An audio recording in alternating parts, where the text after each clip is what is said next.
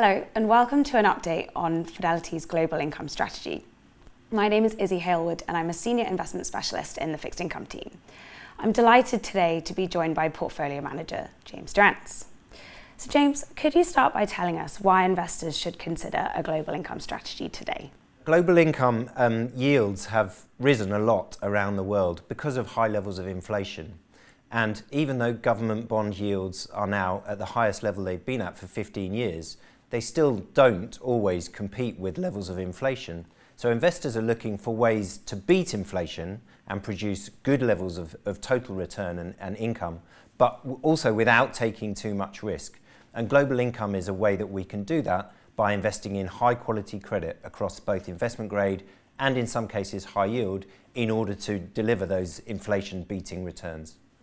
Okay, so from a long-term perspective, what are the key benefits for investors? Sure. I think one of the main long-term benefits of global income as a strategy is it doesn't have a benchmark.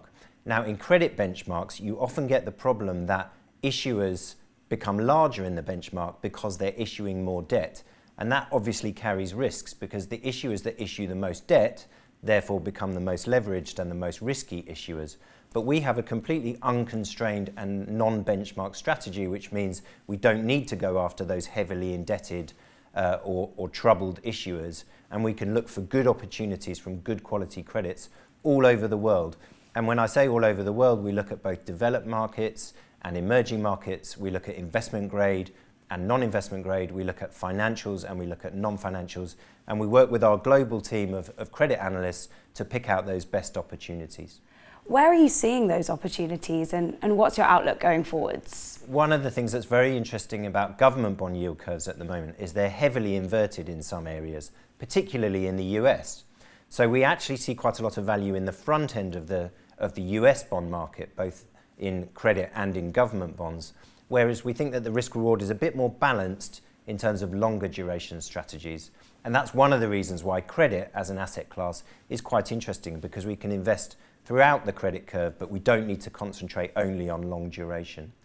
In terms of sector allocation, we actually like financials quite a lot. So even though there have been problems with some of the US regional banks, as well as with Credit Suisse in Europe, we actually think that the European banking system at large is in very good shape, and they've been reporting very good financial results, and they're still able to pay dividends, and they're certainly still able to service their debt. So we have a good position in European financials.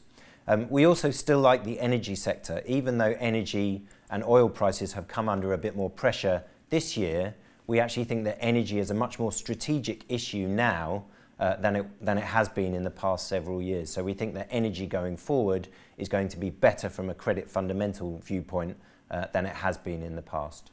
Great. Well, thank you so much for sharing your views today. Thank you. And thank you to everyone for watching. If you'd like any further information on the global income strategy, please do contact your local Fidelity representative. Thank you again for watching, and goodbye.